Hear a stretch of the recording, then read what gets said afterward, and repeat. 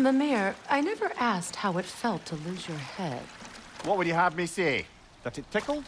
Merely curious. If you wish to derive some satisfaction from my pain, I'm afraid you'll be disappointed. Kratos swung swift and true, didn't you, brother? I felt nary a scratch. Shame.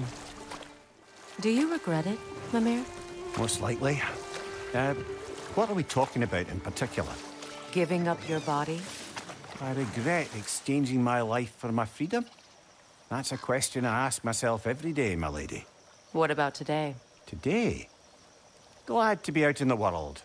How else could I spend such quality time with you? Okay, okay.